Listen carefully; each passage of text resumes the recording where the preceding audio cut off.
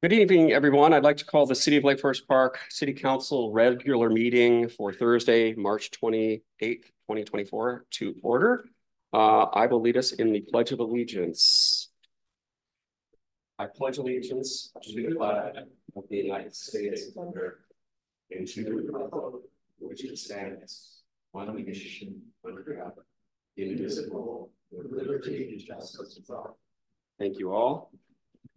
And with that, do I hear a motion for adoption of the agenda? So moved. Second. It's been moved and seconded. Is there any discussion? Hearing none, all those in favor signify by saying aye. Aye. Are there any nays? Aye. Thank you, Councilmember Furtani. Welcome. Here. Do I hear any nays? The ayes have it. Thank you very much, Council. It passes unanimously. And with that, we'll open public comment. Chief, thank you. Looking very studious there, Chief Boss. All right, so we have public comments. Let's see here. Let me read my blurb here.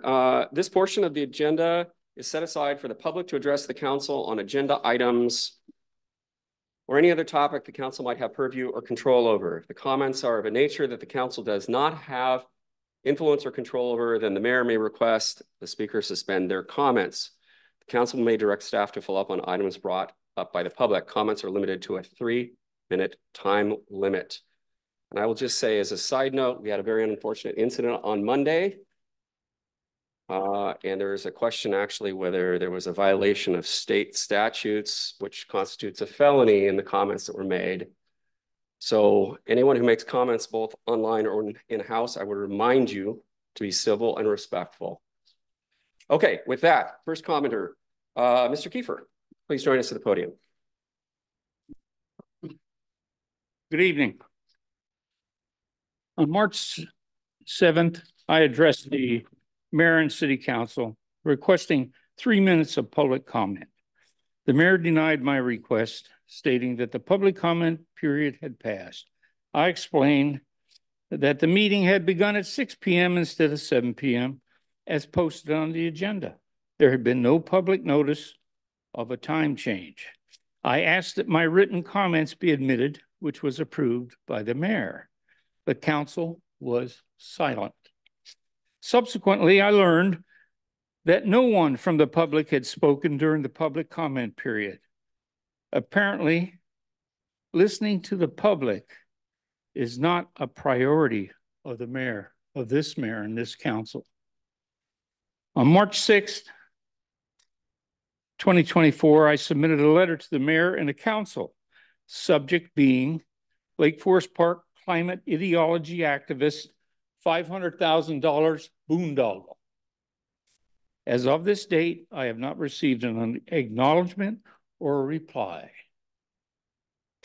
On October 18, 2023, I submitted a letter to the mayor and council alleging that the city had violated the Open Public Meetings Act, Chapter 4230 RCW, and Article 8, Section 7 of the state constitution, gift of public funds, relative to the acquisition of the new waterfront park properties.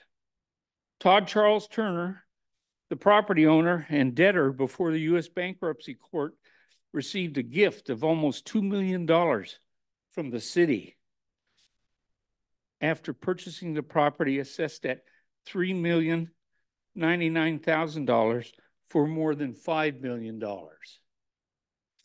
On March 1, 2024, I again requested in writing acknowledgement and a reply to this letter.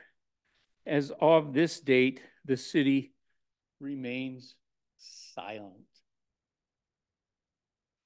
Your deceit, disrespect, and manipulation of the citizens of Lake Forest Park is duly noted.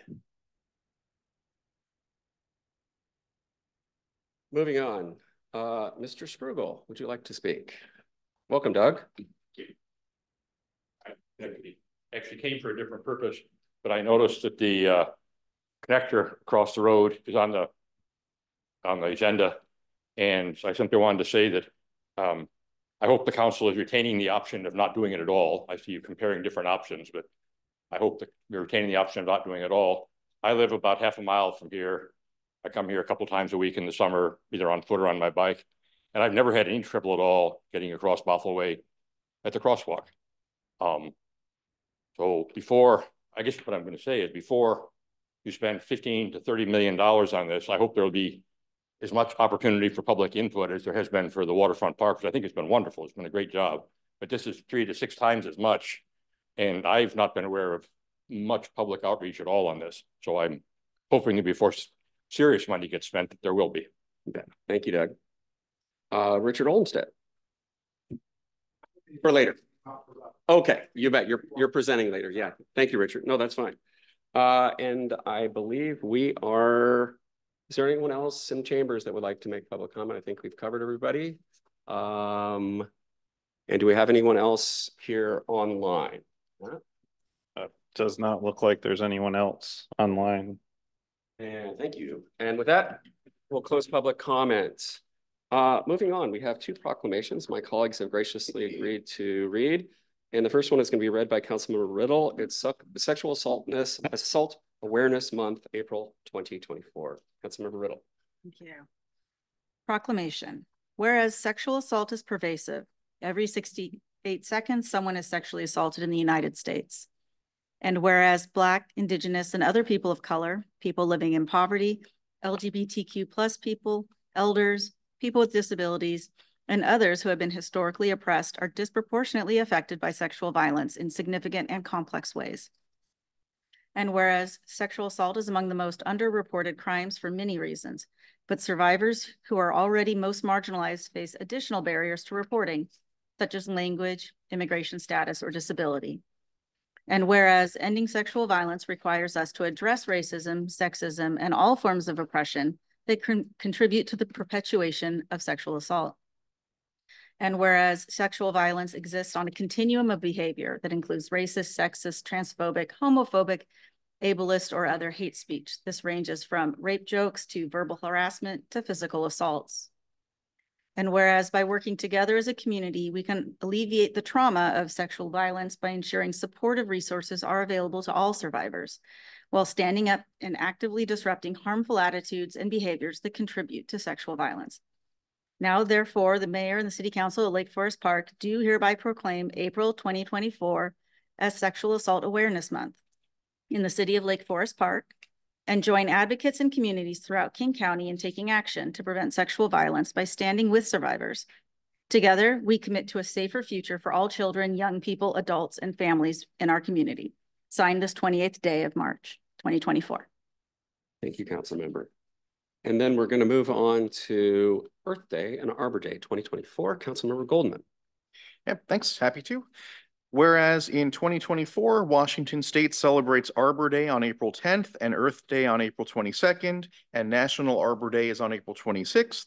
And whereas both days present a time to recognize the importance of preserving our natural resources, and whereas the city of Lake Forest Park recognizes the benefits of its urban forests for improving air and water quality, combating climate change, and generally enhancing the quality of life.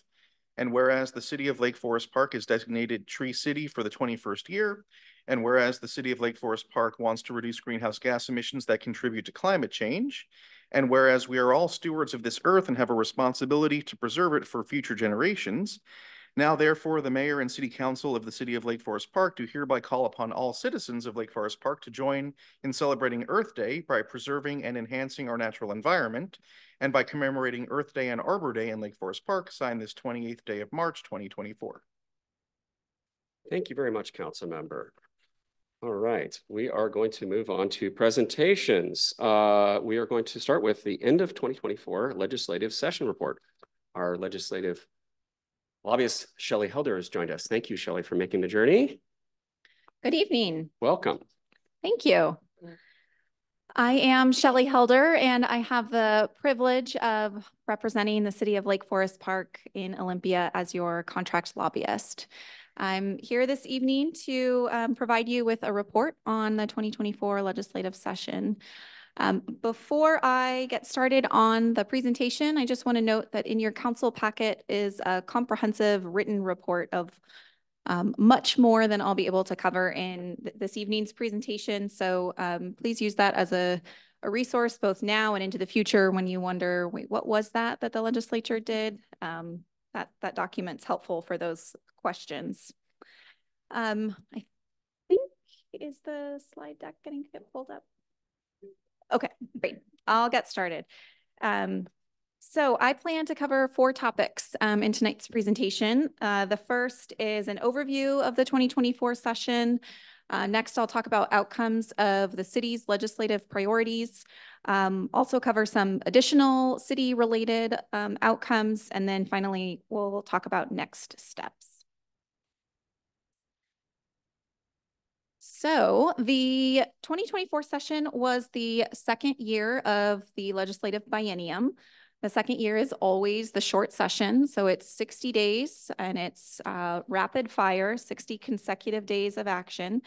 The primary objective in a short session is for the legislature to adopt supplemental budgets. Those are minor adjustments to the existing state biennial budgets. And then in addition to adopting supplemental budgets, the legislature can, of course, change the law. There were over 1,500 pieces of legislation introduced in the short session. 376 were passed into law. That is a number that continues to increase. Do I have control over it or do you? Okay, we're on slide 3. And as you'll see on the slide here momentarily, the number of bills introduced this year relative to 2 years ago, which is the easiest way to compare since every other year is a short session. Obviously, the number of bills introduced grew and the number of bills that passed the legislature grew. This pattern is continuing every year, and I would expect it to continue the same. Within the political context, Democrats still held strong majorities in both the House and the Senate. So there was no change there from the first year to the second year of the biennium. One of the new dynamics was that there were 6 initiatives that were presented to the legislature. And initiatives are simply legislation that's sponsored by the people. And so these 6 initiatives, the legislature has the option, they have 3 options. They can adopt the initiative as presented. They can adopt an alternative, and both the initiative and the alternative end up on the November ballot, or they can do nothing and then the initiative goes to the ballot. And so they chose to adopt 3 of the initiatives, the 3 that have no impact on state budgets, and chose to do nothing for the other 3. And so those 3, which do have implications for the state's budgets, will be on the November ballot. Next slide. So the state has 3 budgets: the operating, the capital, and the transportation. The operating is the largest of the state's 3 budgets, and it, of course, funds all state agency operations, the largest of which is the K-12 education system. The February revenue forecast is what was used to determine how much revenue was available for the supplemental budget. And the revenue forecast predicted an increase of $1.2 billion over the previous forecast that was used to develop the biennial budget. So you may see those numbers differently depending on what forecast you're comparing them to, but essentially an additional $1.2 billion beyond what was available in when the biennial budget was adopted. The supplemental budget spends an additional $2.1 billion, bringing the biennial budget to $71.9 billion.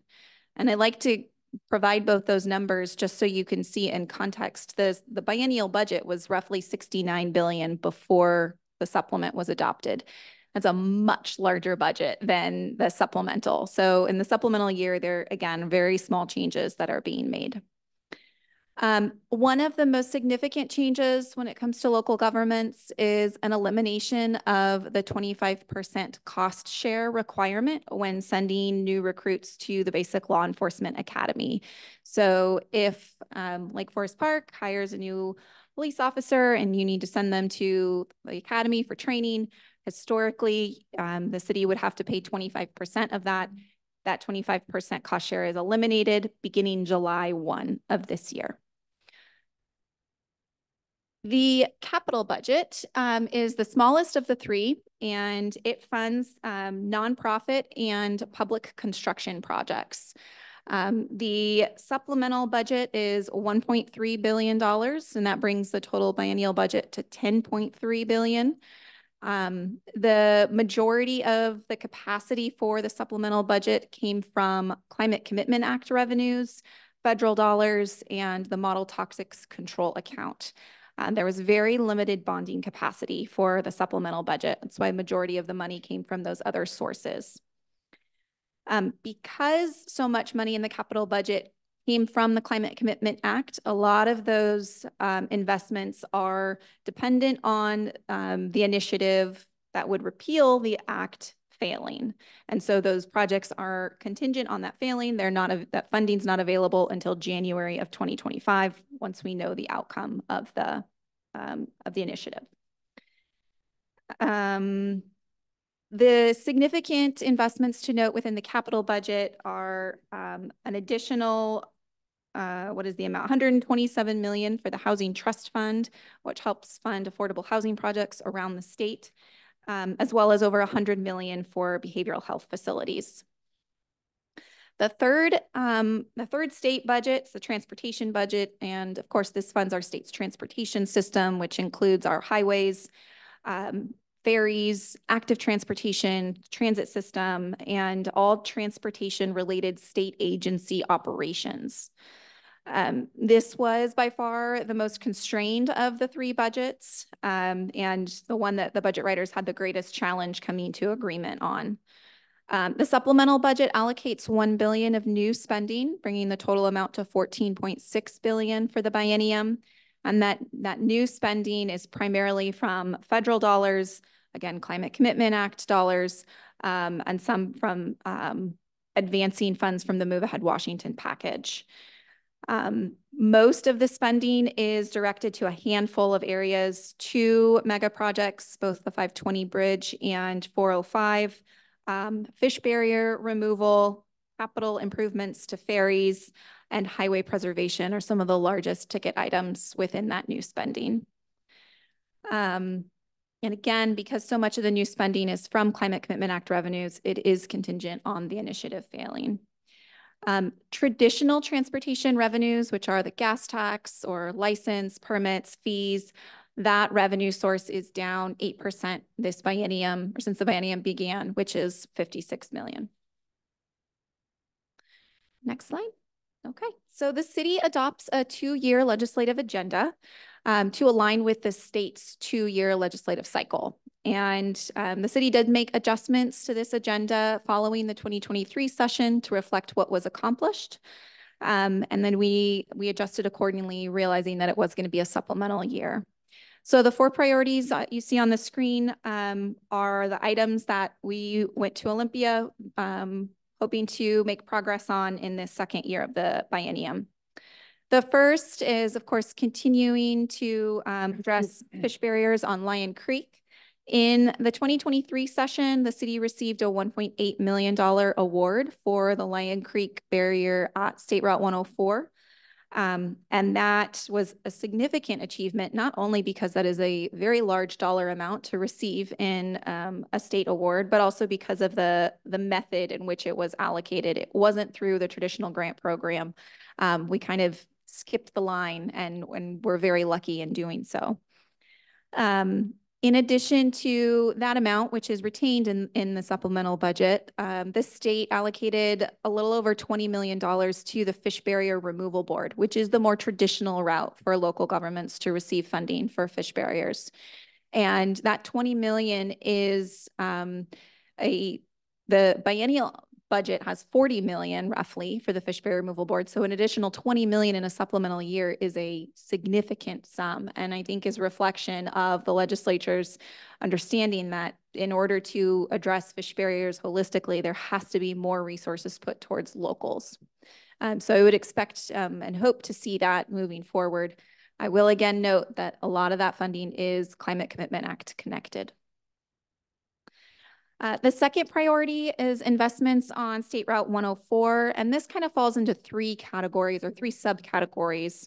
The first is for maintenance and preservation. WashDOT has indicated that they are scheduled to do an overlay on 104 in 2027. City staff is asking that that be advanced. Obviously, 2027 is a long time away. And so it should help our efforts that the supplemental budget increases funding for maintenance and preservation, bringing the total amount to $1 billion for the biennium. That's the largest amount in maintenance and preservation that the state has ever allocated. And then over the next two biennia, there's 80 million per biennia for maintenance. So there's a significant amount of maintenance and preservation dollars flowing. The second subcategory for SR 104 is complete streets. And this is kind of a principle that we want WashDOT to incorporate into any improvements that are made through the corridor. A couple of years ago, the legislature passed a law saying that WashDOT had to incorporate complete streets principles into any state project above $500,000. And so at this point, it's a matter of implementation. I think there's conversations happening between city staff and WashDOT's regional office about what project meets that threshold, and then where are the resources to be able to do those improvements, because WashDOT's been given this directive, but that doesn't necessarily mean there are financial resources for them to implement. So it's definitely something that we will need to stay on top of. And then the third component on State Route 104 is the request for assistance with the funding gap of $2 million for the roundabout at 40th Place Northeast. In 2019, the city was awarded $650,000 to help with this project. And at the time, we had thought that that would be the final amount needed, assuming that a competitive grant award would be coming through. That grant ultimately didn't end up coming through at the timing that we expected, and then COVID hit and project costs have risen. And so now we're at the point where the gap is greater than we previously expected it to be. We did advance this request of $2 million in the supplemental year, knowing full well that that amount, combined with the fact that the transportation budget didn't have resources for any new projects, was going to be really challenging. And of course, there was no funding available for local projects. So there's definitely more work to be done on that. The third item on the city's legislative agenda, city financial challenges. This is something that we continue to focus on, both because of the city's because of the state-imposed cap on local property tax growth, as well as the continued growth in local costs that are outside the city's control. Things like liability insurance premiums continue to grow beyond what beyond 1%. There was a really broad coalition that tried to push lifting that cap from 1% to 3% and tying it to inflation. Initially, we thought that there was going to be really good momentum on this, and it came to a screeching halt under political pressure. And in an election year, it was not viable. So I do expect this to continue as well. The final area for focus was behavioral health care system needs. As you all know, the city is a member of the regional radar program, and that's really becoming a model around the state for other communities. So we supported the state investing in sustainable funding for co-responder services, as well as additional crisis stabilization centers around the state. The legislature did pass Senate Bill, there's a typo up there, it should be Senate Bill 5853, which allows 23-hour crisis relief facilities to serve minors, so long as there is separation between the adult and the children's facility, as well as an additional $1 million to expand the crisis relief center model. Next slide.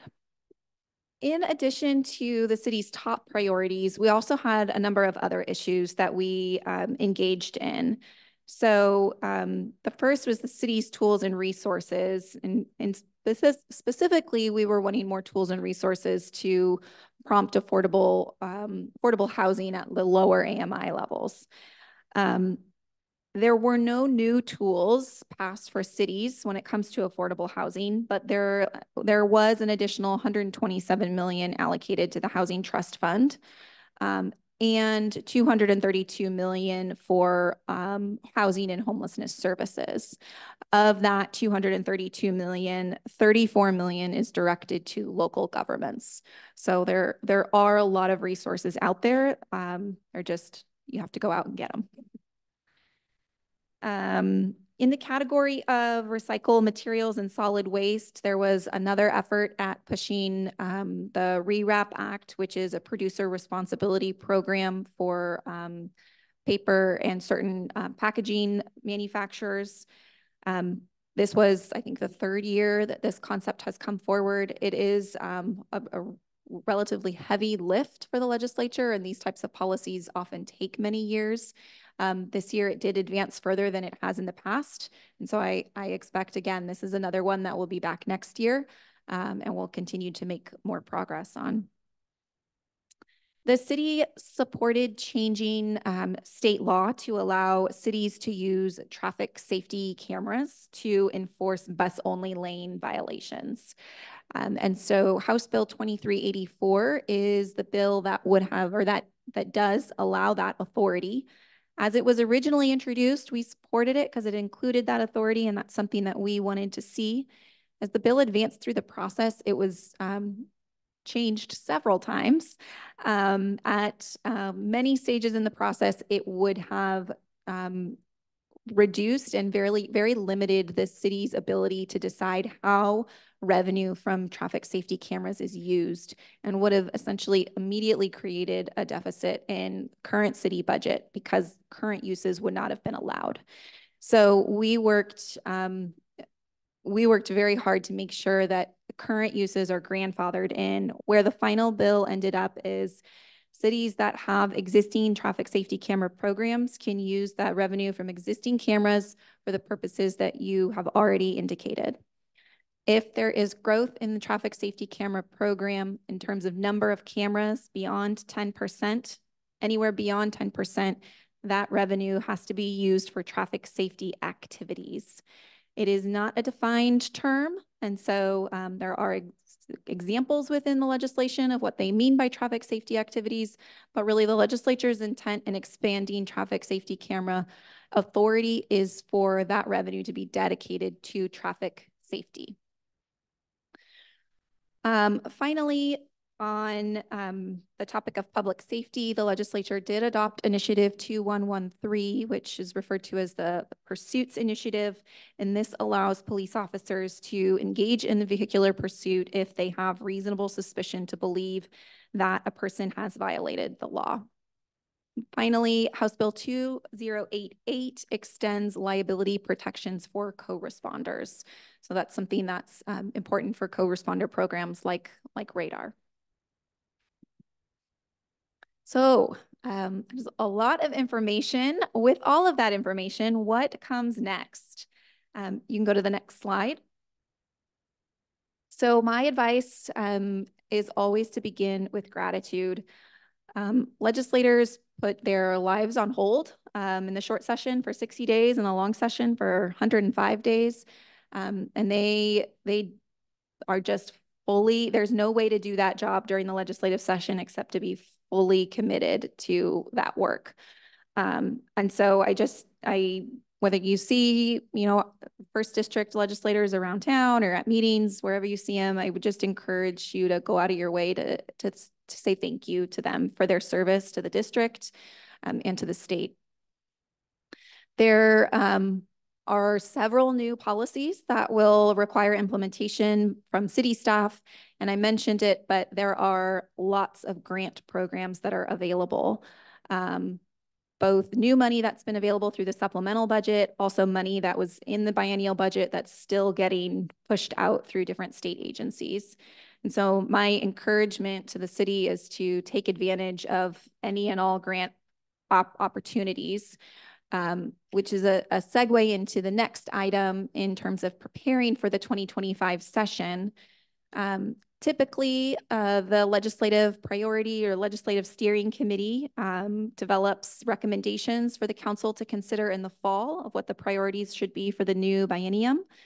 And so I would just put a bug in each of your ear to start thinking about what the city's priorities should be for this next year. And to consider then how that may align with different grant programs that the state has already established. There's recreation and salmon habitat and freight mobility. And I mean, like, the state is definitely moving in the direction of creating grant programs rather than just doing strict earmarks. And if we still go after earmarks, you are more competitive and more likely to succeed if you have already applied for a grant. Whether or not you're successful in receiving that grant, budget writers like to see that you've taken advantage of the opportunities that they've provided. Between now and the next legislative session, there will be, of course, the November election. The entire House and half of the Senate is up for election, which includes all 3 members of the city's legislative delegation. We also have a governor's race and several statewide elected offices. And then, of course, 3 initiatives that, as I mentioned, have impacts on the state's budgets. The Association of Washington Cities completes their legislative setting priority process as well. It begins in the spring for them and carries out through the summer and fall. And so if the city kind of has an idea of things that you may want to be considering, it's always helpful to share that with the association and see if they would consider incorporating that into their priorities as well. The 2025 session starts second Monday in January 13th. And there are a lot of unknowns. As I just mentioned, we'll have many new members of the legislature, a new governor, potentially some budget challenges. But the one thing we do know for certain is that the legislature will need to adopt new budgets. And we want to be ready to take advantage of any opportunities that are available with that budget development. So with that, I will end and see if there are any questions. Thanks, Shelley. I know there were a lot of sleepless nights for some of us, particularly for you. I think there was 10 days that Mr. Hill and I didn't sleep a whole lot because of some challenges down there, but thank you for all you've done for us. Colleagues, questions for Ms. Helder?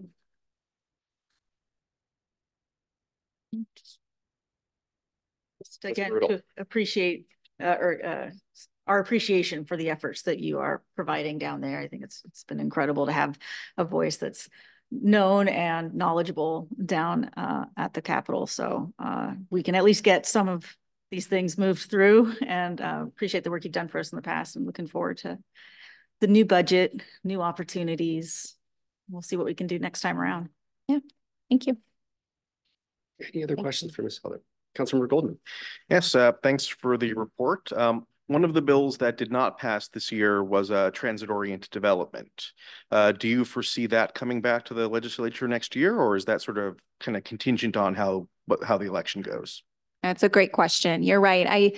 For the sake of brevity, I didn't focus on very many bills that didn't pass, but there are a substantial number of bills that didn't pass that I do think will be back in 2025.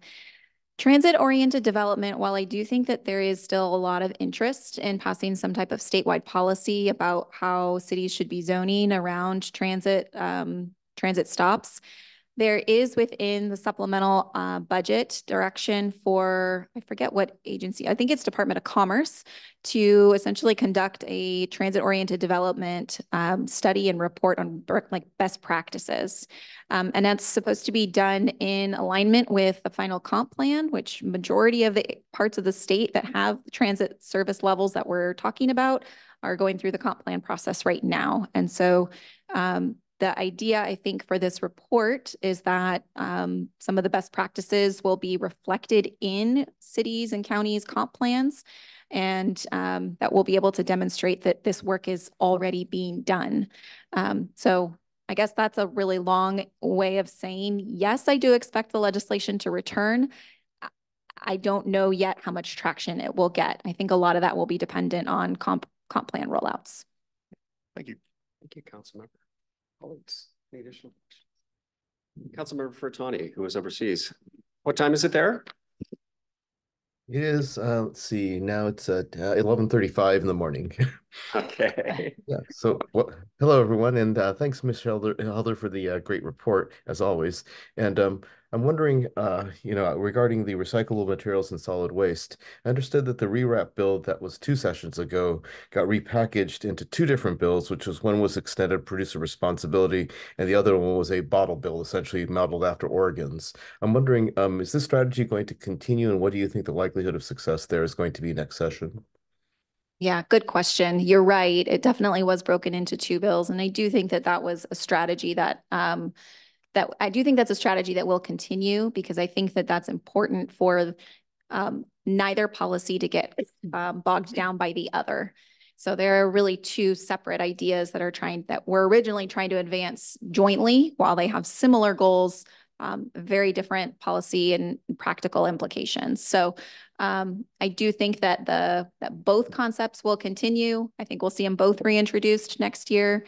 And I think keeping them separate is the best opportunity for success. Thank you. Thank you, council member. Colleagues, any other questions for Shelley tonight? Seeing none. Thank you so much for you're very incredibly responsive to this community, and we do really appreciate it. And the budgetary considerations that we were concerned about, I know you helped us navigate through that very deftly, and we really appreciate that. My pleasure. Many thanks. Thank you. Have a great rest of your evening. Okay, we are moving on here. Let's see. We are Richard Olmsted. We're going to move on to the Tree Board Annual Report and Work Plan. Welcome, Richard.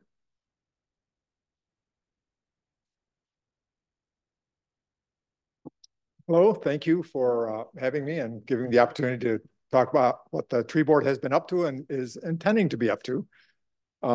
You should have received copies of the last year's annual report and this year's work plan. So what I would like to do is just hit some of the highlights about what our activities have been in the last year, and then move directly into what our priorities are for this coming year, and then take questions at the end if you have any. I'd like to start by saying thanks to all of the tree board members who have been involved, and we've had significant turnover this year. 4 board members' terms either ended in the last year or have left the board, including Julia Bent, who is our longest serving board member, Marty Byrne and Sandra LeVar, and sadly, Mandy Parker, who died in the past year very prematurely, I would say. But we have 3 new board members. One is familiar to all of you, Mark Phillips, I'm sure, and then Stacy Spain and Victoria Kutaz. So at the present, we have 5 members and are still 2 board members down. There's been turnover, as you know, in our ties to the government, through the city, through the staffing, but we're really pleased that we're fully staffed now and have a new not arborist, but I've forgotten the title for that. Urban Forest Planner. So, urban forest planner, thank you. Yes. And of course, Larry Goldman, our city council liaison, has been a steady hand in keeping us informed in city issues. In the past year, one of the things that has been important for the city and for you all, as well as our interest, was the tree inventory, which was completed, and we had an early opportunity to provide feedback to the CDG watershed early draft, and we think that they did a good job of responding to our concerns. I would highlight Doug Sprugel, who is here tonight, who is a retired UW Forest ecologist and really understood the nitty-gritty of the data and the methods that went into that. It was very helpful. And we anticipate that the data will be helpful for us to bring a recommendation to the council in the coming year for perhaps changes to the exceptional tree portion of the tree code. We had a couple of outreach activities last year, the Arbor Day planting up at Horizon View Park, a beautiful Japanese snowbell. tree that did flower last June. We had volunteers who kept it watered over the summer, and I think it will probably establish well and be beautiful for many years to come. Sort of at the north west corner of the park. We had a table at the LFP Green Fair last year and will be present again this year, this Saturday. So if any of you are out and about, stop at the Green Fair and look for our booth. We had a good start at getting some outreach activities surrounding scheduling, calendars, social media, and print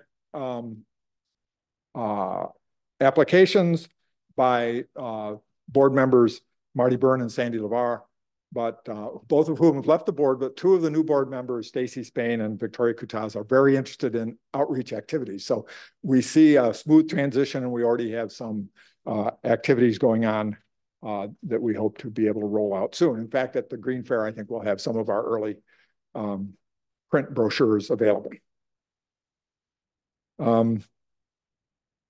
Julia Bent wrapped up the big McAleer Creek invasive species removal and restoration project with money from the King County Waterworks that supplied most of the money, and we were able to hire people to do that work. There will probably be a little bit of follow-up work, maybe some replanting needed in places where there's been some mortality of plants that went in, but we're really pretty happy with the outcome of that. So that's about it, I would say, for the annual report. I'll move along to the work plan for this coming year.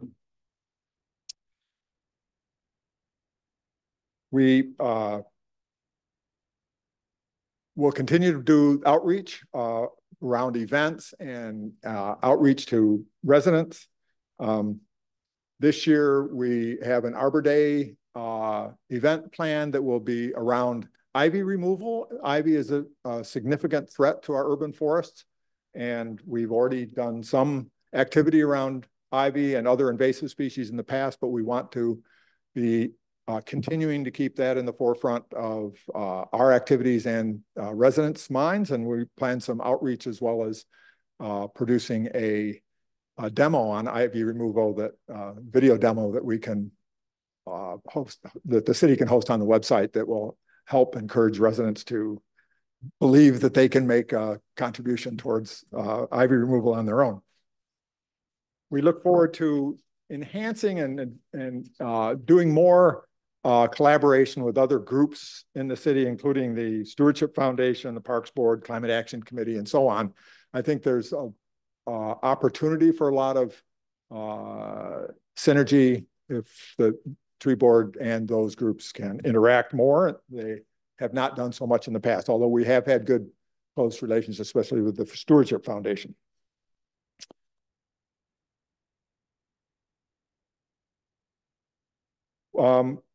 We've also been very active in the last year with the transit plans. We look forward to seeing resources come into Lake Forest Park to help with mitigation of tree loss and expanding tree plantings in the city. I think we're sort of at the mercy of the scheduling of that, and probably that will push beyond 2024, but we're keeping that in front of mind.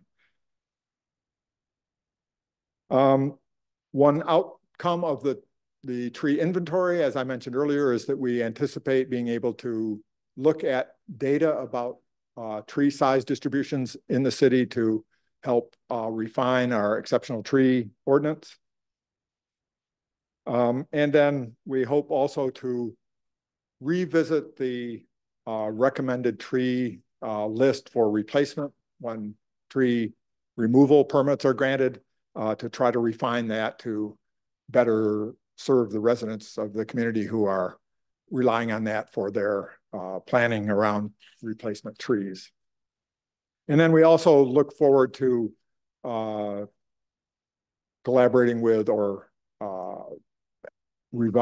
advising perhaps the council on the comprehensive plan that's ongoing, especially with respect to any aspect of the comprehensive plan that impinges on our urban forests and trees in the city.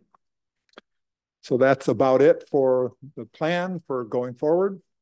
I'd be happy to take any questions. Thank you, Richard. Colleagues, questions, Mr. Olmsted.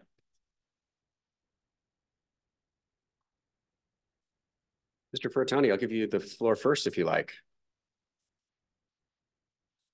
Thank you, Mr. Mayor, and thank you, Mr. Olmsted. And the work of the tree board is so important, and I want you to thank them as well. I know you've gone through a lot of turnover, and Councilmember Goldman has kept us apprised of all the changes, and I'm glad that everything is going apace. My question to you is, and I've been a little bit concerned about this, is that is the tree board starting to look at how climate change is affecting the moisture content of our trees, specifically with regard to the wildfire threat? Urban wildfires, I didn't used to think be a thing, but actually it turns out, we've seen in California, especially in the Santa Rosa fire, how that can be a very significant factor in natural hazards. I'm wondering if the tree board's given any thought to how to assess these kinds of threats. Well, we haven't really directly, but I could see that as an area of cooperation with the Climate Action Committee, for example. Obtaining data on things like soil moisture content and tree canopy and so on is pretty technical. It's not the sort of thing that we as volunteer board members would necessarily be able to undertake on our own. But it's the sort of thing that I think with coordination of efforts and some planning might be the sort of proposal that could be brought forward to for future analysis. Very good. Thank you. Thank you, Councilmember. And on point, just for edification of our new council members, there was a member of the community that wrote us a very compelling letter about this very topic and exploring whether we were prepared in case of urban wildfire kind of situations. So happy to forward that on to you as well. It's an important topic. That would be nice, I think, if you could forward that to the tree board. You bet. We'd be happy to see it. Yeah, we'll make a note of that. Yeah, absolutely. I think it was last November. I'm trying to remember here. But we'll make a note of it. Colleagues, other questions? Mr. Olmsted. Thank you. Well, I'd love to express my thanks and thanks of all my colleagues here for your hard work. You guys are doing really important work in this community. We're really excited that we have a new staff member on board too. New title will take us a little time to get used to, but we'll get there, I think. So I should note that I'm stepping down as chair. I've been chair of the tree board for the last 2 years, and Doug Sprugel, who has been vice chair this last year, will be taking over as chair this year. Thank you. Wonderful. All right. Thank you. Thank you so much to all of you. Okay, thank you. And now, let's see, where are we? We are on the Town Center to Burke-Gilman Trail Connection. Our project manager, Katie, has some information to share with us. Welcome, Katie Phillips. This is it, I believe. Is this your first time speaking? So please introduce yourself. We have some new colleagues here and some familiar faces as well. Thank you, Mayor. This is my first time speaking here. Thanks for the opportunity. Hello, everyone. I'm Katie Phillips, project manager in the Public Works Department. I do have a slide deck. Yes, it's coming. Very good. Wonderful. So the reason that I'm here tonight to talk to you about this project is to seek feedback for the scope of work for the 30% design contract for the town center to Burke-Gilman Trail Connector. And the reason that I'm asking for that now is because we've had some newly elected officials. Welcome, everyone. And the way the scope was written was it was to accommodate the recommendations of members that are no longer a part of your group. So we just want to review everything and make sure that you either still want to do exactly what you did before or maybe something else. So what I'm going to do in my presentation is review the history of the project and review the scope of work and talk about how it got to be that way. So next slide, please. So in 2020, we did a feasibility study, and that looked at 3 options for a grade separated crossing connecting town center to the Burke-Gilman Trail. There's 2 options shown here because they were the 2 that got pushed forward.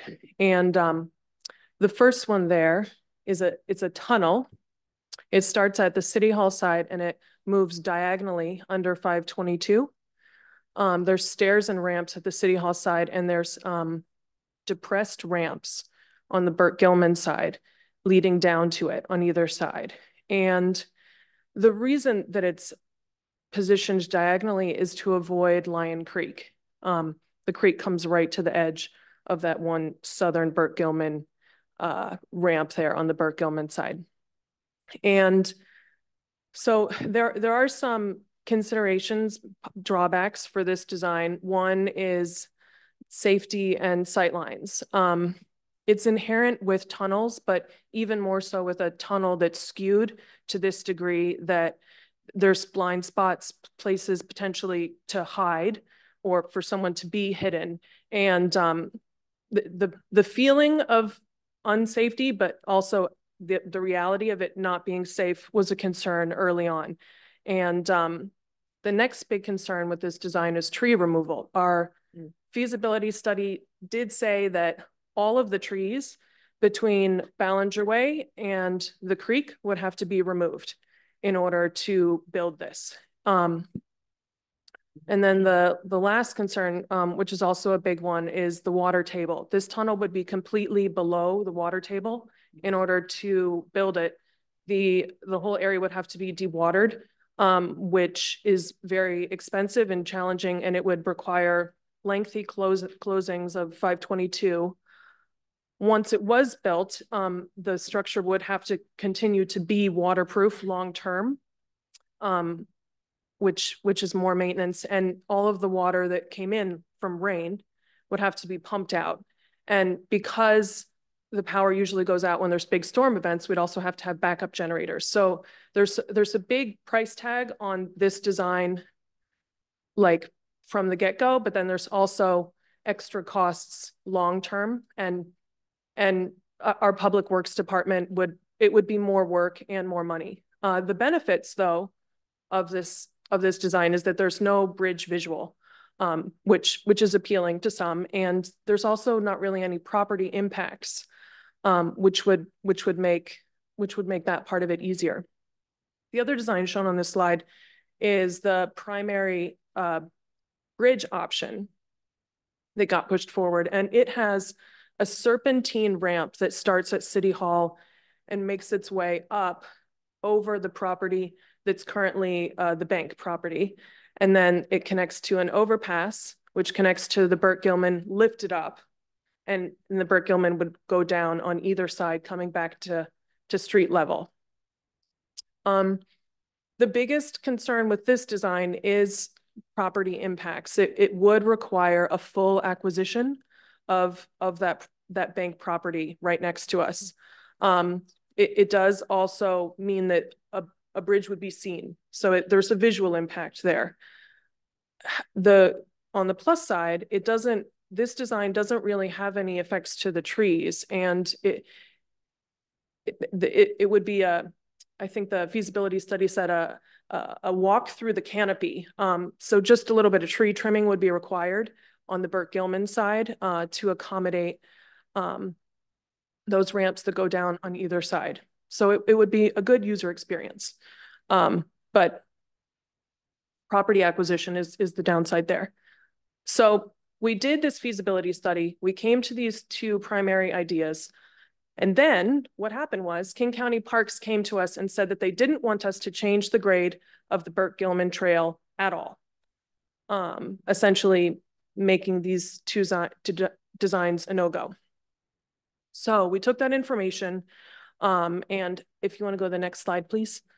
We updated the bridge concept. So serpentine ramp's the same, the overpass is the same. What's different is on the Burke-Gilman side. Instead of raising the Burke-Gilman up to meet the overpass, it has one ramp that just comes down to the Burke-Gilman. And there's two different options shown there. These are just concepts. Like I said, this happened after the feasibility study, so they're not designs, so to speak. They're just the ideas that we went with after we got that news from King County. And so the drawbacks of this change are that it would require more property acquisition than the original bridge. It would also require getting the farmers insurance building across the street. So it's a drawback, but you could also look at it maybe if you wanted to as a positive, because it's a large paved area that we would be, you know, giving back to nature. We would plant there, put trees there. It would become more park-like under that part of the bridge. And there is some tree removal associated with this design because there are trees adjacent to the Burke-Gilman in that area where you can see the green ramp coming down. However, it's not as much tree removal as the other option. This is the only design that does satisfy King County Parks' request that we not change the Burke-Gilman to date. And you can, if you're looking at the cost estimates, I haven't mentioned them yet because they're big numbers. They're there. I'm sure you've seen them. They're big numbers, but this one is considered to be a little bit cheaper than the other bridge concept, just because it doesn't have ramps on both sides. That's somewhat of a savings. Next slide, please, Matt. So while we were going through the exercise of updating that bridge concept, we did also try to work with an updated tunnel idea. And what this one is instead of having the tunnel skew under 522, it comes straight across, perpendicular. And it eliminates some of the sightline concerns. It makes the tunnel a little bit shorter, it makes it feel safer, it makes it actually a little bit safer. So it's, in that way, it's a better user experience. However, in order to accommodate making the tunnel run perpendicular to 522, the depressed Burke-Gilman on either side of it scoots over, making it so that we have to also move the creek over. And we haven't looked into the environmental impacts of rerouting Lion Creek or the expense of that, or if it's permittable, any of that, but it is an idea. And in that picture there, you can see the dark blue line is where the creek currently is, and the lighter blue line is where we would move the creek to if we decided to go forward with this concept. So yeah, you can stay on this slide, that's fine. So where we are is that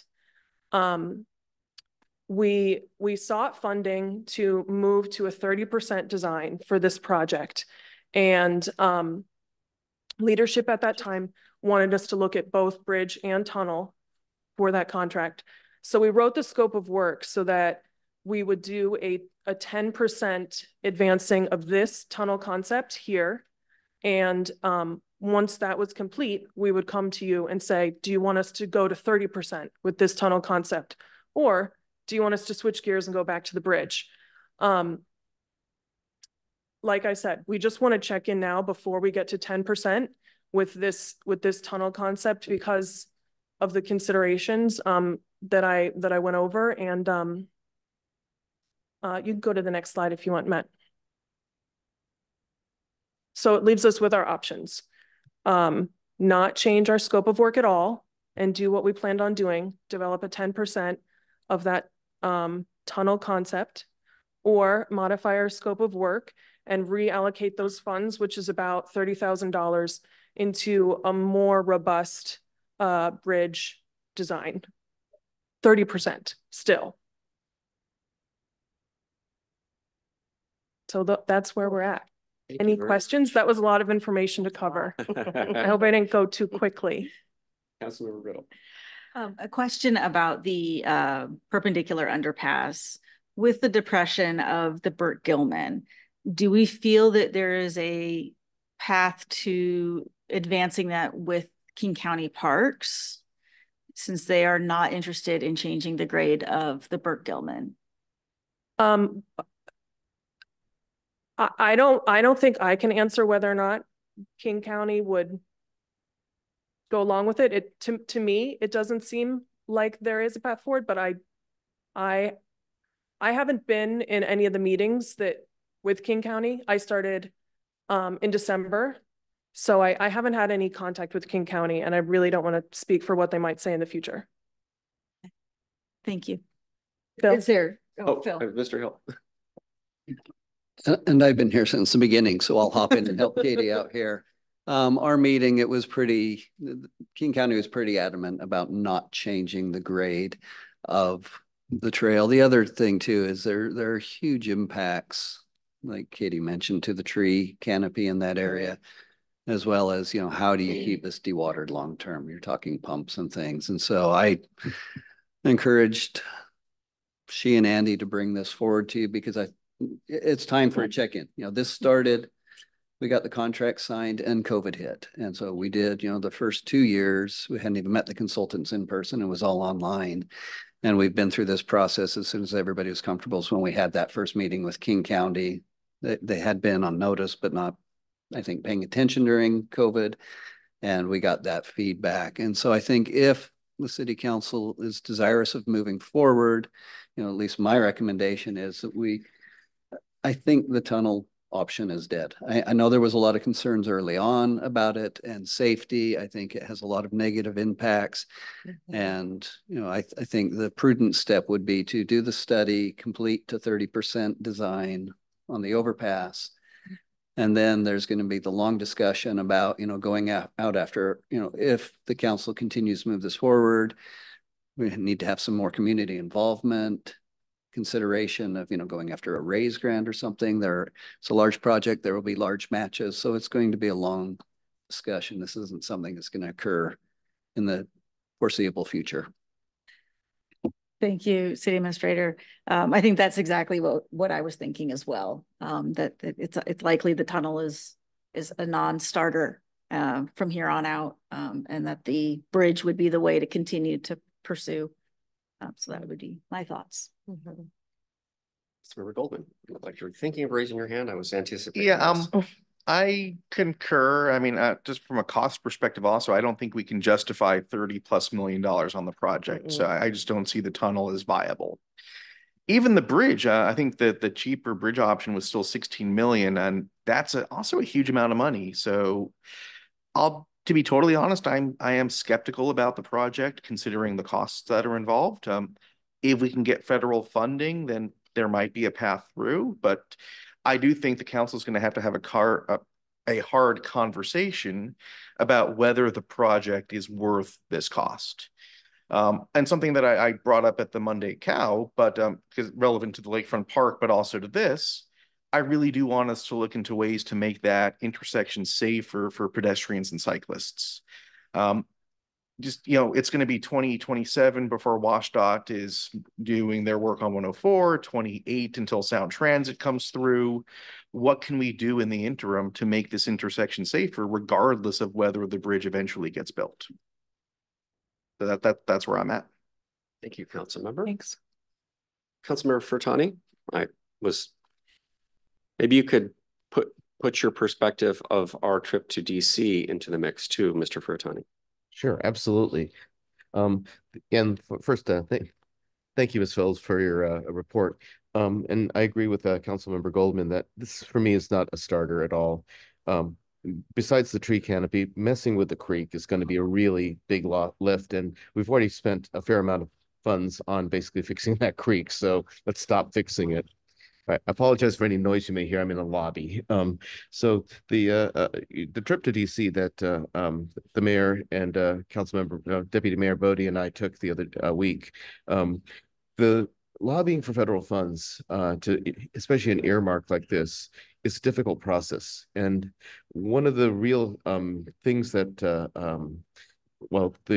program under which we applied for our particular earmark for the community center was under what's called the Community Development Block Grant. And the fact is that really is funding projects that directly benefit the community. The connectivity that this would give us to between the Burke-Gilman and the interurban would be awesome, and town center would be awesome. However, I think they'd be looking for other alternatives to fund that don't really require quite so much, frankly, funding, and of course all this disruption that would occur. So I'm in favor of looking at the bridge option. And as Councilmember Goldman said, looking at some other interim solutions in the meantime until we can secure such funding. You know, I'm looking at more and more something like a mid block between 170th and Ballinger grade crossing, and it would be kind of protected by the two lights on either end. But nevertheless, that seems to be a little bit cheaper of an option than any of these proposals that I've seen so far. So I thank you for your work, but yeah, I think we should pull back on this one. Thank you, Councilmember. Councilmember Lebo. Thank you, Ms. Phillips, for the presentation today. I think you did an excellent job of describing it. As my other council members have expressed, I'm not supportive of a tunnel option for all the reasons that have been mentioned, environmental cost and safety. I have a couple questions and then a comment. I want to check on the distance that's proposed for the ramp there in both options. One was about 281 feet, which at a 1 to 20 would represent only about a 14-foot height, which there is on a state route, a minimum height clearance for a bridge across a state highway. And I'm not sure that we would meet it in the shorter version when you take into the structure height. In general, though, I am not supportive of moving forward with this project. I appreciate that we have gotten the grant funding for it, but as we've seen, grants come with restrictions and limitations that once you accept the grant, you need to proceed with it. And the cost of any of these options far exceed what we as a city could accommodate if there is an overrun on the project. Most grant agencies will expect the city who receives a grant to complete the project, even if the grant funding doesn't cover all of the cost. I do see and agree with my other colleagues with regard to, as Councilmember Goldman stated, to look at options to make the crossing across SR 522 safer. There are some things that we could do both at the turn from SR 104 onto Bothell Way there, as well as just crossing Bothell Way. Even moving the stop bar back from the crosswalk and making the crosswalk wider would give a sense of comfort. It's always disconcerting when cars are on both sides or people inch too close to the crosswalk. I really do find that as much as I enjoy capital projects, and we can talk long about capital projects, bridges can be really quite wonderful as a signature for inviting people as they enter a city. I do think, though, that bridges are really for places where you otherwise can't get across, such as a river or a freeway. But where we have options to cross, such as a crosswalk, I do think that this is a solution looking for a problem. And that as a city, we should put our resources and requests for whether it's federal or state grants and things that are more achievable for us that represent good expenditure of all of our public money. Federal money is not free. I filed my taxes last week and it was at a quantity that could fund many things. So I think even if we think of grant money as free, it is not. And we should all be respectful of how we spend the public's money because it's ours. Thank you for the presentation. You've been introduced to the council.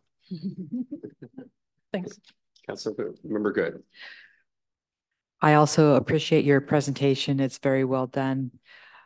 I don't know why the original idea for a crosswalk or a tunnel was asked for. I wasn't here, but I have been in neighborhoods where they have put tunnels and or bridges, and really people don't use them. You know, that if there's a crosswalk there, sometimes people don't want to climb up, or sometimes people don't want to go underneath. But I think that the cost for this is really high. And I think that there's a lot more that can be done with the widening the crosswalks, paint, you know, whatever we can do that's more affordable. But I do appreciate your work. Thank you. I think for a little bit of context and history, I think the original idea of this connector came up when we were anticipating getting the Sound Transit parking garage right there, and that added pedestrian traffic was a cause of concern for the council at the time. Once we add that traffic to these surface crossings, we were a little concerned about an opportunity for a fatality or other, you know, just because the volume of people will go up. So that's just a history kind of where we came up with this. Now, of course, that parking garage is put out till our great-grandchildren's days when we'll have flying cars anyways. But the idea of this connector has sort of lived on as a safety item, as a bit of a landmark if it turns out to be beautiful. And so that's just a history of where we kind of. I appreciate that, because that makes more sense to go across. If there's a big parking garage, then you can extend off of that. Yeah, it would have been like right across That makes the stalls from the parking garage. I was remiss and didn't check with Councilmember Saunders. Ellen. Sorry. I was so embarrassed that I didn't ask you before, and then I'm flummoxed here. So It's okay. please, did you have a Okay. comment? I wanted to, before we went around the horn again. I do have a comment. I also appreciate all the work you have done on this. It's a lot of money. I support what all my colleagues have said here. I do feel like eventually there needs to be some kind of a safer way of crossing 522 to connect the side, the town center and whatnot, to the Burke-Gilman Trail. I feel like that definitely a tunnel is out of the question in my opinion, but perhaps some kind of a bridge, maybe a smaller, I don't know if there's some way we can scale it down, if it would be cheaper that way. But I feel like someday maybe we might come back to this. I don't know. That's just my opinion. I just feel like I could see some kind of a bridge apparatus going up over 522. I know that there are residents I've heard from who live on that side, and their children need to come over to this side for various reasons. And there's been some near misses at crossing at the crosswalks. So I hear them, and I respect what they're saying and their concerns, and their safety is definitely a priority. So I'm hoping that maybe someday we can revisit this. But thank you. Thank you very much for all your work you've done on this. Appreciate that. Thank you, Ellen. Mm-hmm. Alex, Mr. Leibach is next. Thank you. My recollection is that Kenmore did a similar study about crossing SR 522. Do we recall if they did? My recollection was that they didn't find it financially viable for their situation. So I reached out to their city manager about a week or so ago, and they never, it was a council desire for a while. They never actually commissioned a study on that. It kind of lost traction, and they've just let it go. They will not be pursuing any type of crossing. Okay. Thank you. Councilmember Riddle. I think the other thing that I appreciate about the bridge concept, and Matt, if you can go back to the black and white original version, there on the right side is a little hard to see at this scale, but the serpentine on the town center side really creates an opportunity for a little park in a way. That can be planted, that can become, it's less urban on that side. So I kind of see an interesting opportunity for us to create a new green space, public green space here in the town center that we don't naturally have an availability to do right now. So that's another piece to the current bridge design. If we can hold on to something like that, that would be really amazing for this community to have that green space right there. Alex, other questions for Ms. Phillips? I just want to note that I certainly appreciate your continuing to protect those trees. It's my design that saved those trees from a napkin sketch, actually. There's a tiny little jog and angle from the bridge going towards 104. And that was hard fought with the county. We had to deal with the county on that prior to when I was a council member. And it was county parks, particularly when it comes to property questions, are challenging. And it's too bad too that, just as a bookmark, Kenmore did their projects with the county in the late 90s for less than $900,000 each of the two tunnels. So that gives an idea of how much inflationary pressures on public works projects have accelerated and gone through the roof to making things like this much more onerous and very, very difficult. I would finally note that the city of Shoreline did receive a federal grant, I believe, for 38 million for their pedestrian overpass as part of the 145th/148th station. So there are funds available there, and certainly this is of a scale that this community cannot afford without massive federal funding or state funding for that. If there are no further questions, thank you so much for your, yes. So I'd just like some clarification as we leave this item. So I've heard some council members don't pursue anything, some pursue the bridge, some thought that, you know, there may be an opportunity in the future. So I guess the question is, do we return the 30,000 and we're done, or do we take this to 30% so that we have, you know, all these final answers with King County that would meet their requirements for the park space? And then I hate to say it, but, you know, put it on the shelf and let it collect some dust, and, you know, for now. That's why we're here tonight, is to get that direction of, does this go forward at all, or are we finished? So. Thank you, Administrator Hill. I apologize for not getting to the actual question. What's your pleasure, Council? Councilman Riddle. Would you like me to make a formal motion for one of the options? Please. Okay. That would be. I make a motion that we continue the bridge, the 30% level, so that we have a better understanding of what we have going forward, and then not moving forward with the bridge. Could you repeat the last Yeah, part? can you Not going forward. Sorry, not going forward with the tunnel. Tunnel. Okay, Thank you. Thank you. I just making sure. Is it salad? Yeah. Okay. The motion was made to move forward with studying the bridge option, but not the tunnel. Is there a second? I second that. Okay, it's been moved and seconded. Is there any further discussion on the motion? Councilmember Lebo.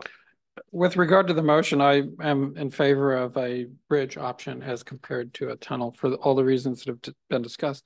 Although I would express that the study has done what we've wanted it to do, which is to study the options and look at the different concepts to study whether or not a tunnel or a bridge would be viable. There are cost and environmental considerations. With that, I would say the study for me has reached a conclusion to say that this is really not viable for the city. And I would be fine at this point just stopping and saying the study's progressed and did what I think would be necessary in order to make a decision. Thank you, Councilmember. Is there any further discussion on the motion on the table? Councilmember Furtani. Hey, yes, thank you. And my point is that the rules kind of changed in the middle of the game here, where we didn't know that King County was going to say no grade. And so when the proposal was initially put forward, it was with the understanding that we could actually lift the trail a bit and even maybe have an overpass over, I forget what the name of the road, the extension by the Civic Club is called. But nevertheless, that's not on the table anymore. So we need to pursue this to the 30%, and I'm in support of the motion. That way we could actually have the definitive answer on this. And if we choose to pursue the bridge option at that point, we can certainly talk. Thank you, Councilmember. Any further? Councilmember Good. This is probably for you, you guys. If pursuing that option, does it bind you to any having to do the work? Thank you. Any Councilmember Goldman? Yeah, I would say I'm in agreement with Councilmember Lebo that if we've already put the money forward, we can get to 30%, but I'm struggling to find a viable path other than just hoping for federal grant money, which, yeah, so we can get, finish the contract that we currently have, but I just don't see, I think it's unlikely that we'll move forward past that, at least for me. Thank you, Councilmember. Any further? Well, I just wanted to clarify what at what point would we go forward with the contract we have right now? What does that entail? I have to leave that to Ms. Phillips or Mr. Hilton. Well, if I guess you don't have to pull up the last slide, but I was hoping to find out if you wanted to change our 30% contract or leave it as is. I didn't know abandoning it entirely was an option. Well, I think it's But always an option. I Anything's think an the option if question Phil says is, it's an option.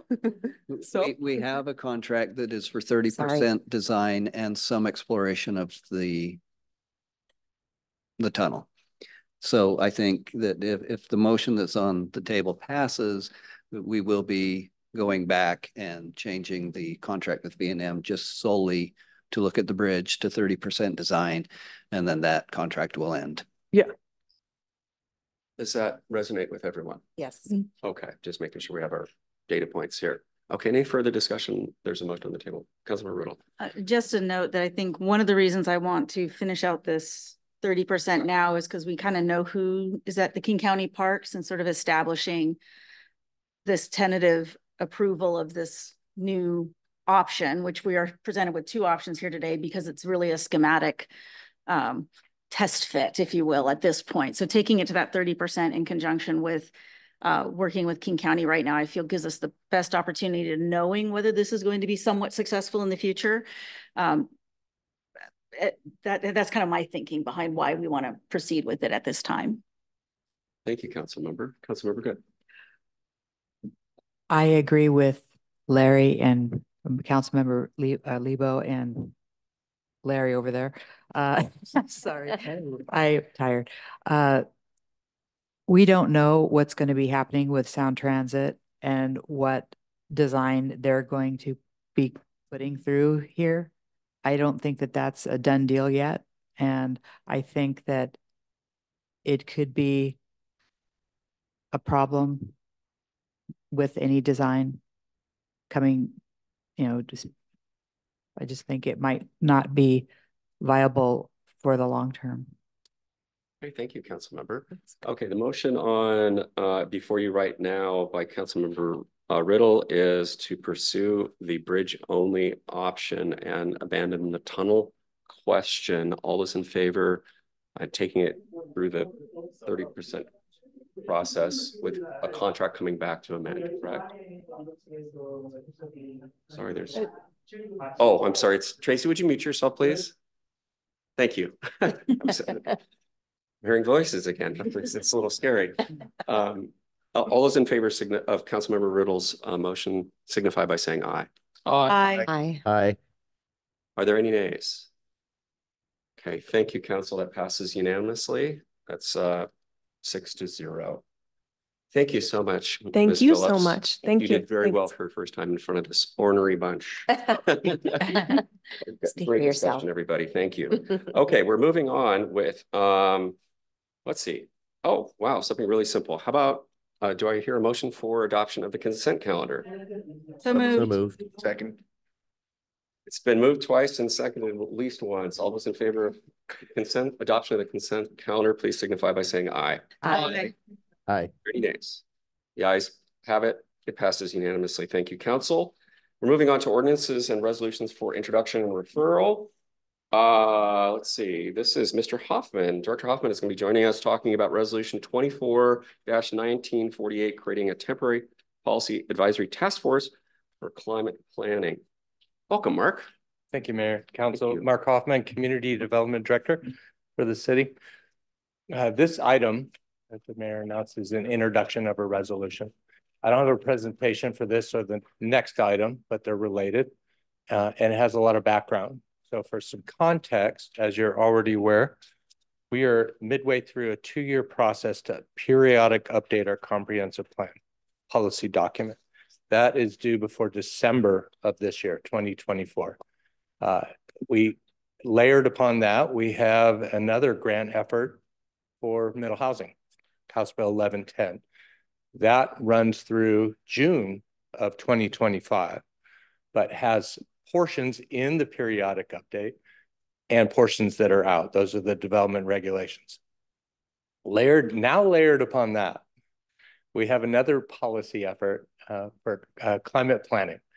The context is this new layer is not the previous two, totally separate, but very much related in that it is policy formation.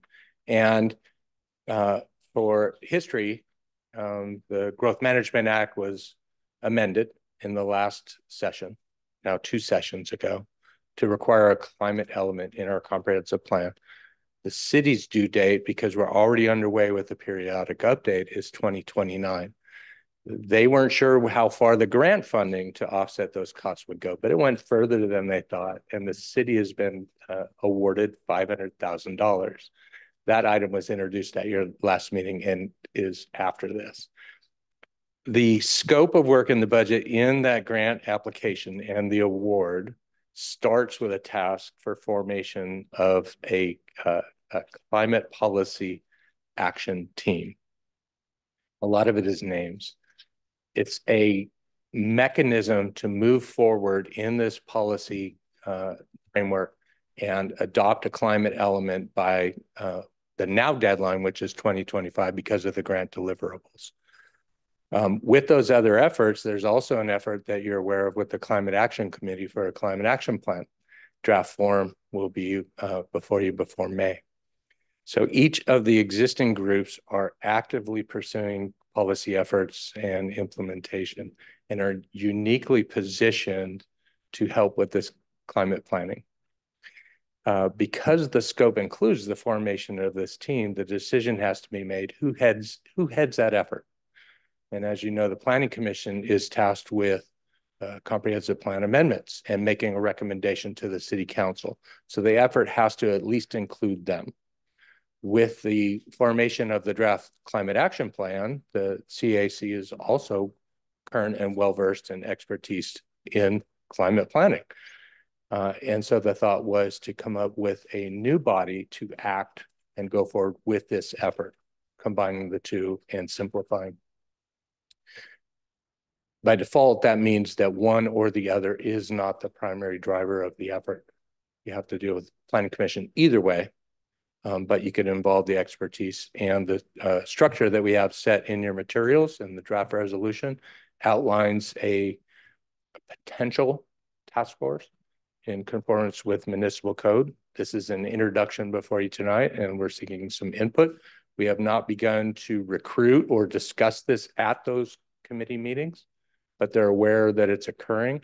And depending on the input tonight and where we go from here, we can begin that effort. Thank you. Thank you, Director Hoffman. Colleagues, questions for Mr. Hoffman? I'm going to start with Ms. Saunders down here. If you have any questions? Not to put you on the spot. No, that's okay. I don't have any questions. I just wanted to thank you for all the work that you're doing on this, and I appreciate you presenting this tonight to the council. Thank you. Colleagues, questions? Councilmember Riddle. So looking at the purpose of the Climate Action Committee, which appears to be to create the climate action plan, is the intent for that, or is your thought right now that that committee would stay separate from this policy committee, policy group, even after they've submitted their plan? Or do you have any thoughts on how this happens? With all these moving parts, absolutely. The answer is yes, stay separate. The Planning Commission stays the Planning Commission, the CAC stays that body. Then the question becomes, why throw another task force or another level on there? By combining them, it's not the creation of a third, it's combining the expertise. The next step that we have to do is an RFQ for a consultant to do this planning work. So the opportunity is that those interested in being on this task force can volunteer for extra time while the Planning Commission does their regular work, while the CAC does their regular work and report back. What it avoids is those two bodies having to meet jointly. Okay. So the idea would be, while they both have work yet to complete, the Climate Policy Advisory Team and the Climate Action Committee that we currently have would continue to work in parallel. And then after the Climate Action Committee has completed their duties, then we have to determine whether we want to keep them moving forward on a new topic or not. I think that sounds like that's going to be more of a council policy. Which is separate from this item. Which is separate from this. And Yeah, Okay. Yeah, no, I'd which like is- to see I'm just Councilmember Furtani shaking his head there. So, right. Yeah. Does Councilmember Furutani have a different idea about how the CAC is gonna end? That's, I guess, what I'm wondering. Councilmember Furutani? I don't mean to jump in front of Councilmember Goldman, but I feel compelled to speak. Yes, this is a temporary committee, the one that we're considering right now. It's got a limited term until the comp plan update is done. And so my point is that the CAC is now moving into its implementation phase, as you saw from the work plan that they presented. And so they'll have other things to do, getting all the actions that they recommended, at least partially to legislative, so that we can consider it. So I don't see I think this is government working at its best, where we're taking the expertise of two committees and having sort of a steering committee guide an immediate need that we have, that is, say, the comp plan, climate element update, and then they go off and go do their regular work. So I think this is a really great plan. I thank Director Hoffman for thinking of it. Councilmember Goldman. Thank you for your patience. Yep. Oh, no, that's quite right. I appreciated hearing Councilmember Furutani's perspective. Like I said, I have one question and two comments. So first question, the $500,000 grant, is that at all contingent on the Climate Commitment Act staying in force and not getting repealed by the initiative?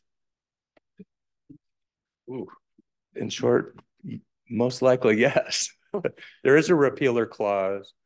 The intent is there. We've had no indication of that, at least I haven't.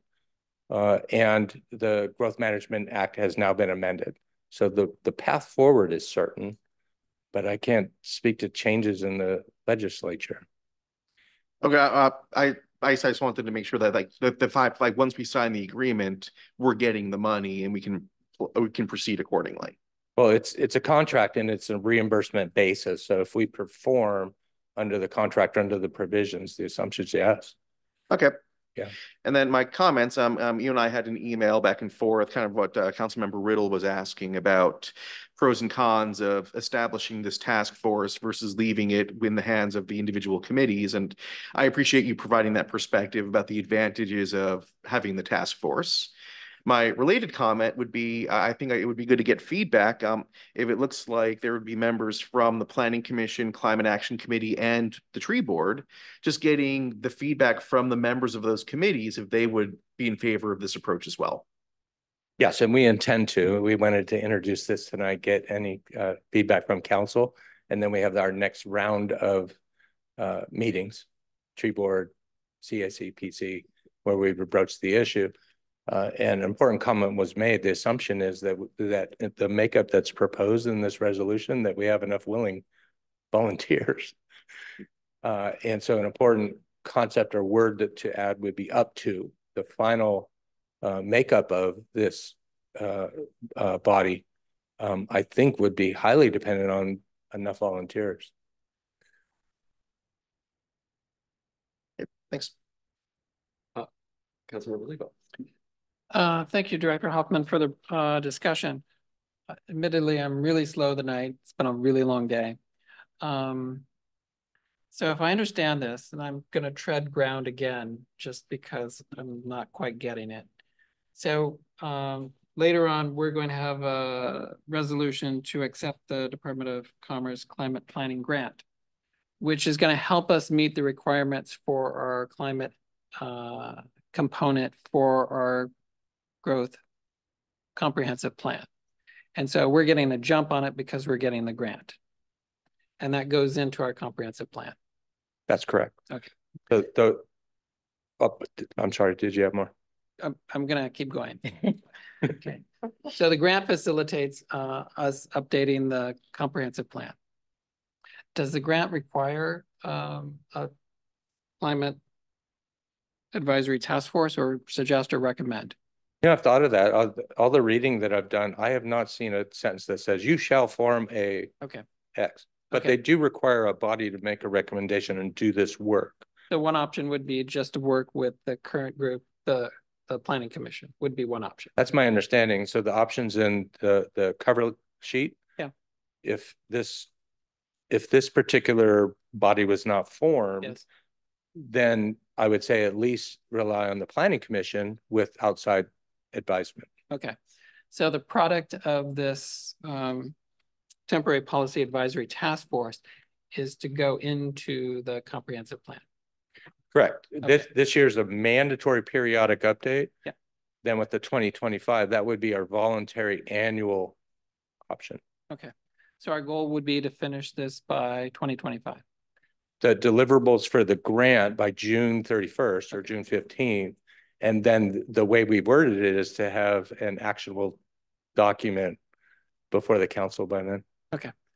Thank you. I'm good.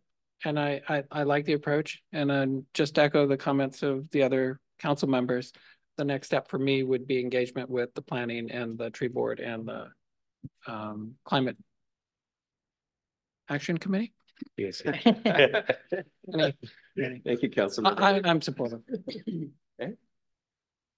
Anyone else comments? Councilmember Riddle. Yeah, I also am supportive of the method you've used here. I wasn't challenging that they not be separate. I'm actually just wondering if the climate action committee will complete their duties while this one is still ongoing, and is that going to cause us any issues? It sounds like that they have continuing duties that they will be doing, so that's not an issue. So I appreciate what we have here. The only thing I don't know if it makes any difference right now, but the Climate Action Committee does have 2 student seats, which are currently vacant. But I would imagine that we would want this to be not student seats, obviously, because of the technical aspect of this policy making, or is that not something that you're concerned about? I've always liked that concept because of that shared education and input and inclusiveness. I would comment that due to the sheer bandwidth of the periodic update, House Bill 1110, Development Code Regulation deadlines, 2 comprehensive plan amendments, we're starting to need to move fast just to finish these 2 years. Absolutely. So it's a nice feature. It would take more coordination. With existing staff, we're very comfortable forming this task force because they know what they're doing. And the RFQ and the grant funds allow some of us existing staff to actually attend our regular meetings and not take the full burden of this task force as if we were forming a new commission. If we start adding elements of students and so forth, it expands that burden. The complexity of it. Yeah. Yeah. Okay. So I think then the intent here is that the 3 members from the Climate Action Committee would be those of the non-student members is the likely intent. Yes, their expertise. The climate action plan has elements of policy that we're going to try and fully incorporate into the periodic update. Okay. The meat of the document are action items or implementation, which would considerably help after we have a climate element. The climate grant and deliverables are very specific. It's not $500,000 here, go do some climate planning. It's greenhouse gas resiliency sub-element studies. And so that's why the dollar amount is pretty high. But they're well-versed to, they've just been through this process on there and can advise us to action items, local issues and so forth. So their participation is key. Fantastic. Thank you. Colleagues, any other questions for Director Hoffman?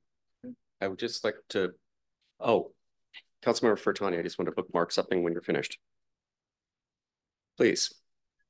Thank you. And Director Hoffman, just a quick question. Is there any urgency to appointing this team? Yes, we need to move nimbly. There's nothing imminent because everything depends on what happens to the next item. So as we're juggling a lot of items in April, we couldn't fully move on this. So if we spend April coming back to council on this task force, getting the input of those committees, doing the RFQ for the grant, I think we're on track. If we get into May and June, then I would become worried. Of course, I'm asking whether we should waive the 3-touch rule, and I'm hearing no. Well, should we, Mr. Furtani, would you like to pose that question to your colleagues? Absolutely. Sorry, my apologies there. So why don't you go ahead and make your comment first?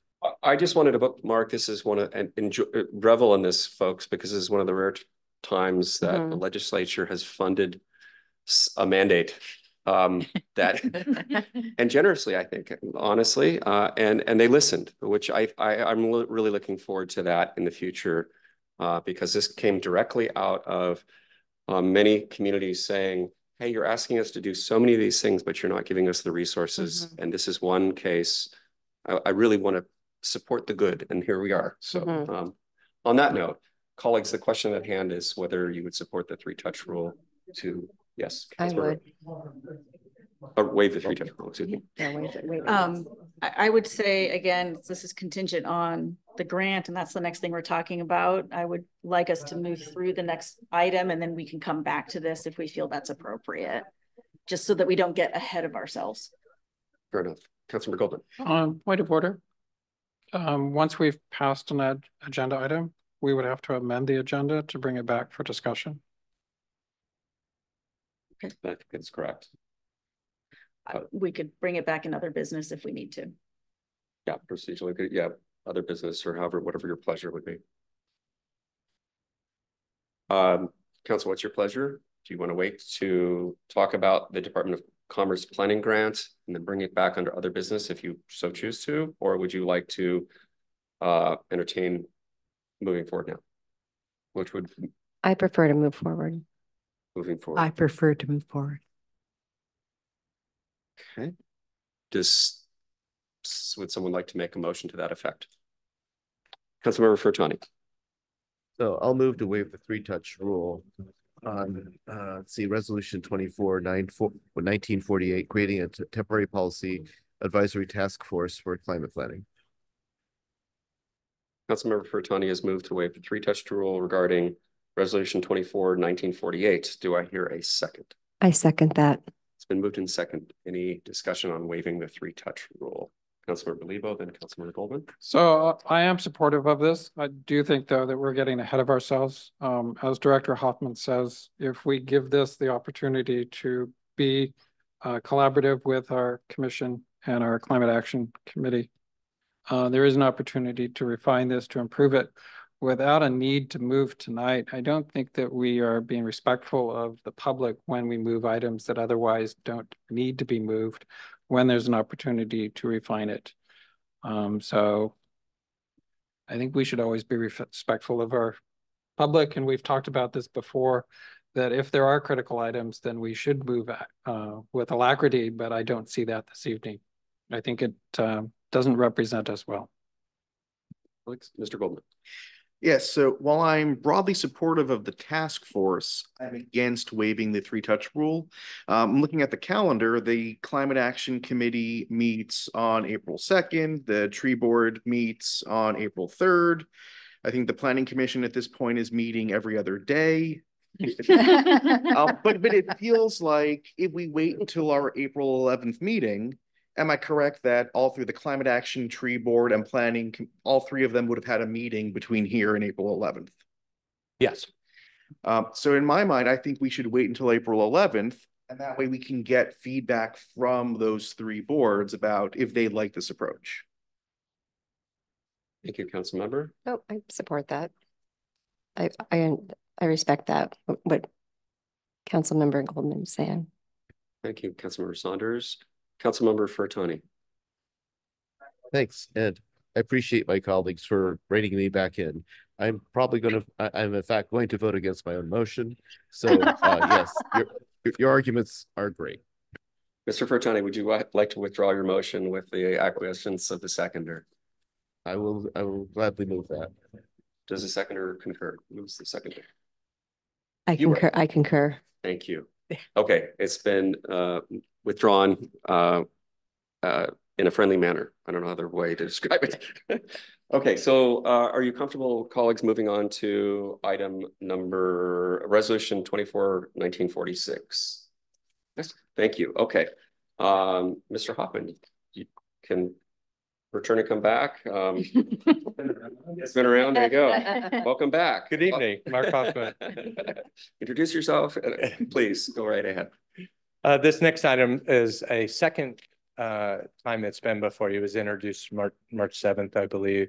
There were some council comments that we were able to address. And so what you have are revised materials. Specifically, Deputy Mayor suggested thermal impacts and community assets and so forth.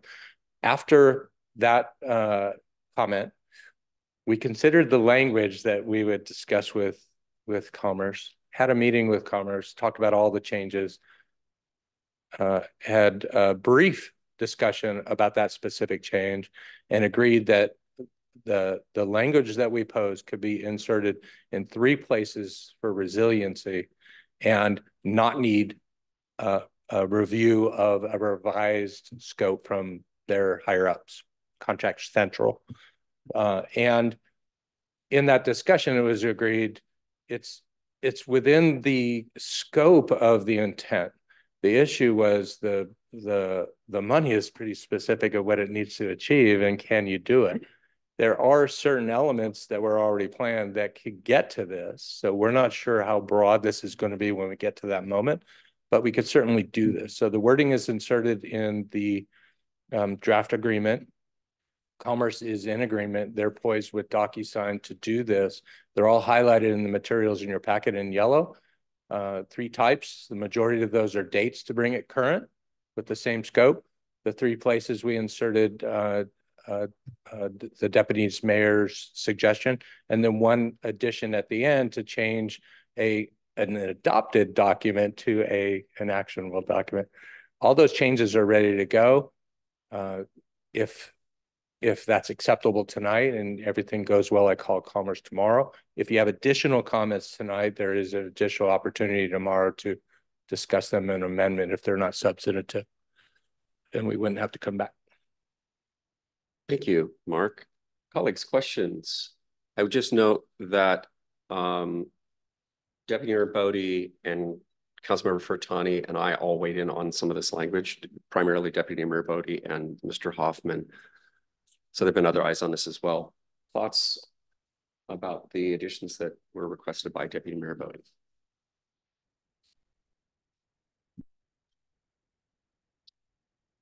Okay. Councilmember Furtani, did you have any? Nothing? Okay. Everyone's comfortable with where we are, and Mr. Yeah, sorry, Councilmember Goldman. Yeah, it seems like the silence means that we're all happy. I'm happy with this, with the new language. So I would like to move that we waive the 3-touch rule with respect to resolution 24-1946. Second. Second. It's been moved and seconded twice. Any further discussion on waiving the 3-touch rule regarding resolution 24-1946? I'll be brief, since members of the community, I think, like when we explain when we're waiving our rules. In this case, we are accepting a grant. So this is a net benefit to the city. So I think that is good. And also it kind of builds that framework so that on April 11th, when we come back to discuss the task force, we have signed the contract for the grant. So I think it makes sense for us to move quickly on accepting the Commerce grant. Excellent comments, Larry. Thank you so much. Okay, any other comments about waiving the 3-touch rule? Okay, no, all those in favor of waiving the 3-touch rule on resolution 24-1946 signify by saying aye. Aye. Aye. Are there any nays? The ayes have it to waive the 3-touch rule. I would entertain a motion on resolution 24-1946. Councilmember Furtani. I'd like to move to approve resolution 24-1946, authorizing the mayor to accept the Department of Commerce Climate Planning Grant.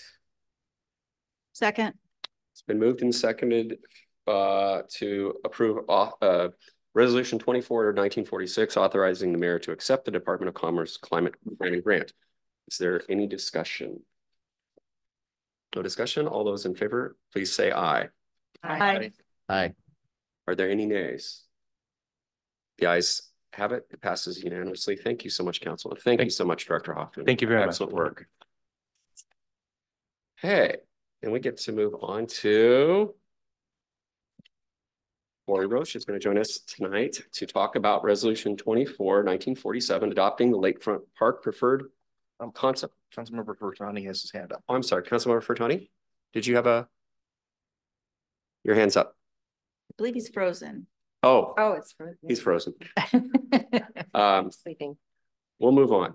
Corey, welcome. And welcome, Amber. Can you hear us okay? Excellent. Yes, so I'm here to seek approval of the Lakefront Park Preferred Concept Plan. We have done rigorous outreach to the community through stakeholder engagement, pre-design groups, interpretive planning groups, pre-design survey to the community, which we had great response, 2 community workshops, updates to Parks Board and Council throughout this process. Approval of this concept plan allows consultants to begin schematic design and detailed cost and analysts to reach the goal of submitting grant applications May 1st. This was presented to you all Monday. We all talked about it. We did update the concept plan to reflect the hybrid option of forested canopy in the Lion Creek Preserve with low understory plants to do the hybrid option. Snoqualmie Tribe recommended, and on Tuesday, the Park Board also agreed with this as well. So that's kind of what I have for you tonight. Thank you so much. Colleagues, questions for Ms. Roche or Amber, who is with us virtually? Had a robust discussion on Monday. Thank you for that.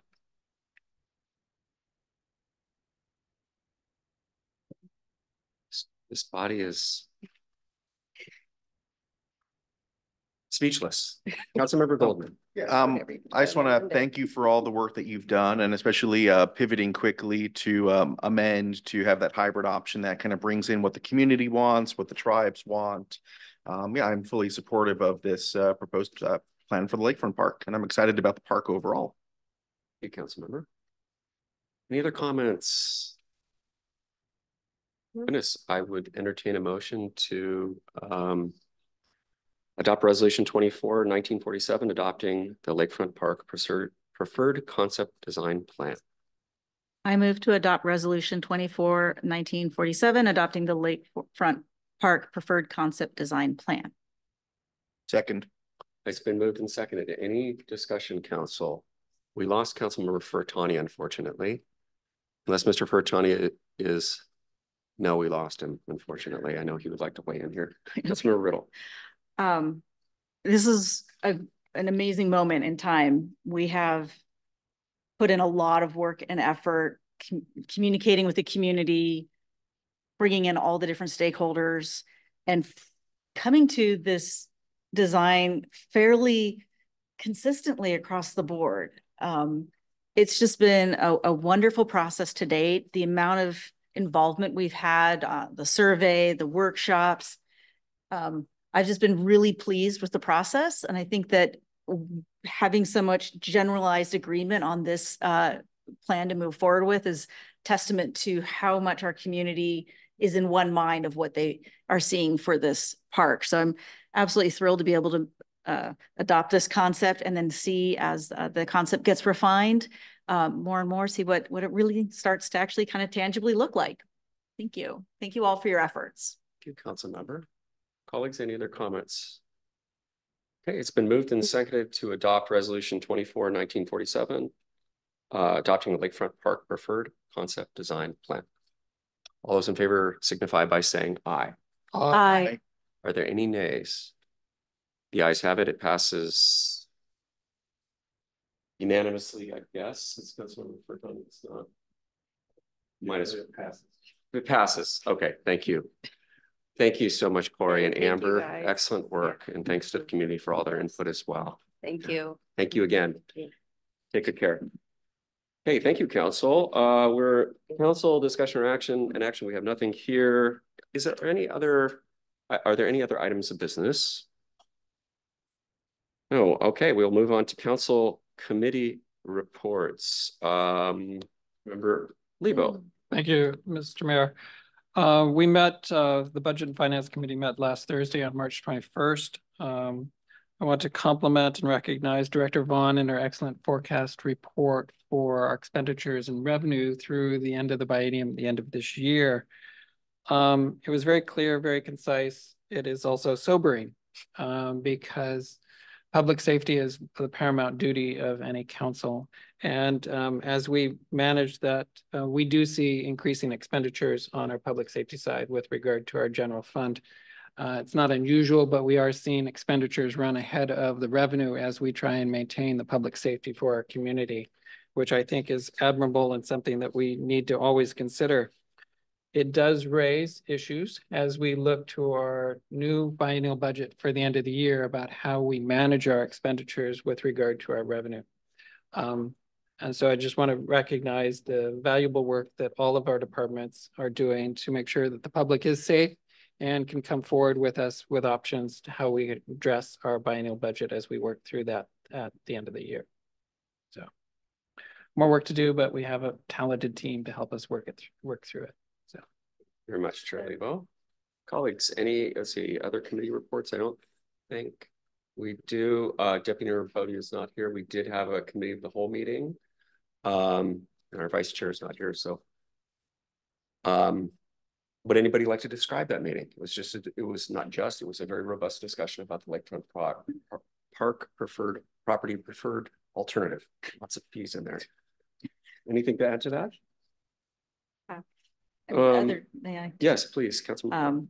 You know, the consultants did bring very similar documentation that we saw here tonight.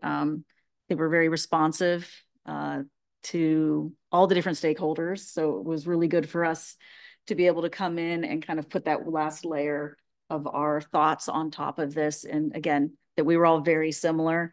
As Councilmember Goldman mentioned, looking at the Lion Creek Preserve with the eye of something that was not all forest, not meadow, but that sort of combined hybrid approach that was also sort of suggested by the tribes as they were brought in to look at this plan as well. So it was just a great opportunity for us to bring in our thoughts. And I think it was a wonderful discussion and really prepared us to be able to make a relatively quick decision here tonight in front of the community. So we did spend a hour and a half on this in order to be prepared to make this relatively quick approval this evening.